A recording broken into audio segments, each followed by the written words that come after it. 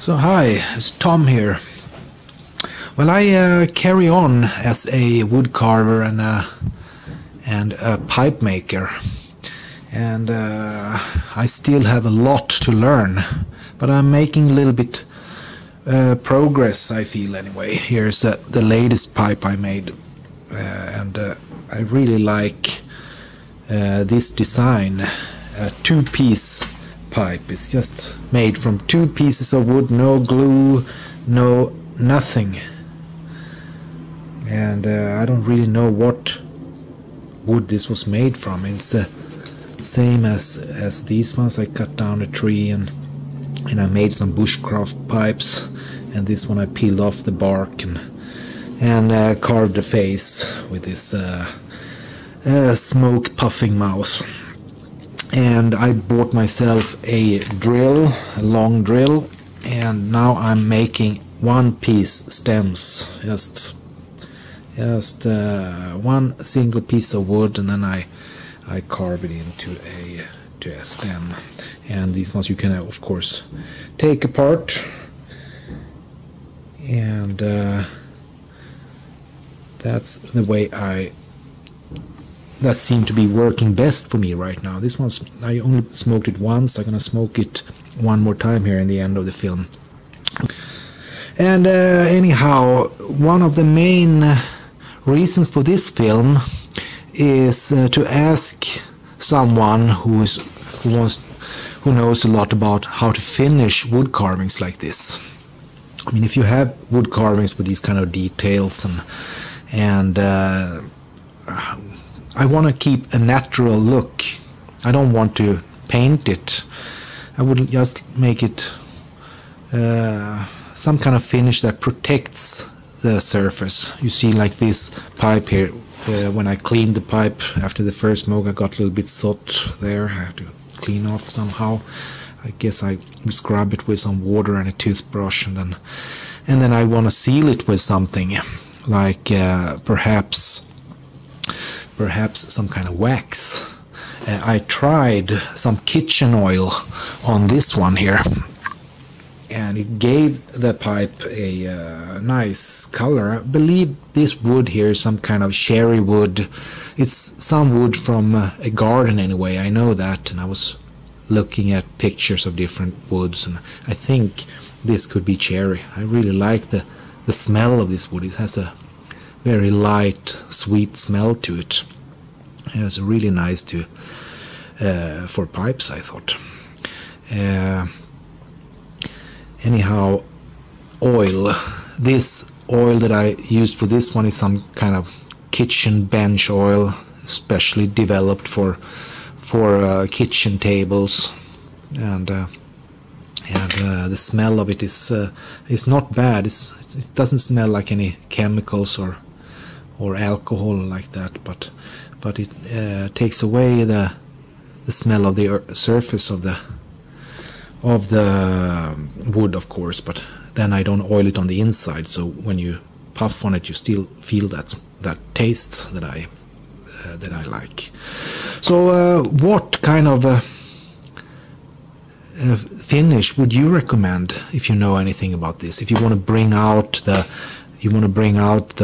details a little bit and give the pipe a protective surface against dirt, what would be the best for pipes like this? Would it be that Canoba wax, something from the palm leaves that many people seem to use for the final polish of briar pipes?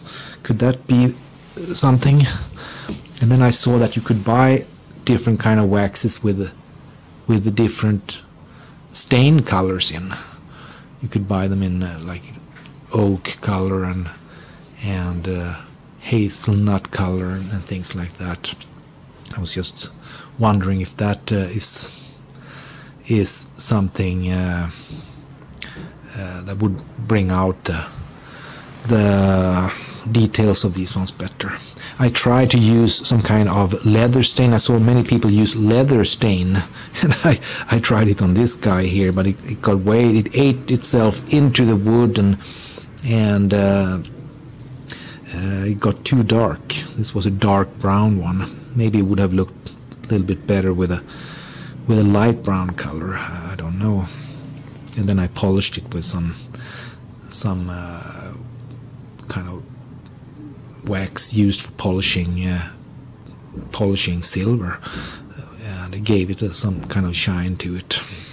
But this is not anything that I would think is the best for pipes now, but that was what I had available at home. If you have any experience in finishing wood carvings like this and pipes, please let me know. Thanks. Now, hi guys, I have just loaded up this pipe with some Count Hamilton's tobacco, a classic Swedish tobacco that is quite decent.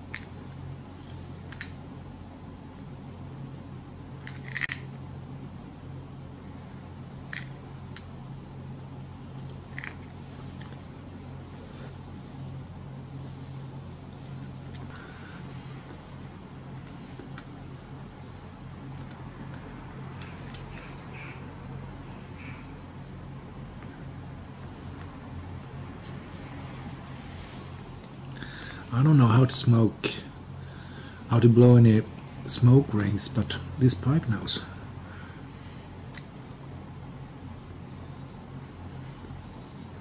Sometimes.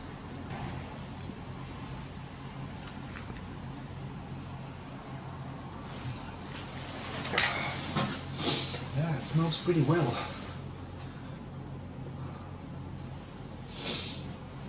Yeah, this is the size. Yeah, there's another thing about pipes, and that is the size of the chamber. What size do you consider being the best size? I'm drilling these chambers with either 12 millimeter, like this one. This has a 12 millimeter and maybe 1 inch deep, a little bit more, 1.5 inch deep chamber, and I drill it just with a regular drill like this, and then I round off the bottom of the chamber with a tool like this to get a better shape. It makes the tobacco burn all the way down to the last bit. I have these ones in the sizes 12 millimeter and 16 millimeter and 19 millimeter, and the 19 millimeter is a little bit too big for me, I think. If you're making a pipe, then you got enough tobacco to sit for half an hour or more. That is a little bit longer than I want. I like to have a smoke that maybe lasts for 10-15 minutes, and I think the 16 millimeter is probably going to be the size that I'm gonna enjoy the most. That's gonna be my next pipe here. I'm gonna make one just like this, but a little bit bigger, in 16 millimeters instead of 12 like this one. I'm gonna see how that works. But I'm really happy with this one. It's the only thing here now is how to perfect my skill in carving faces and sealing the pipe, giving it a good finish so it doesn't get dirty like this, and then it will last a long time.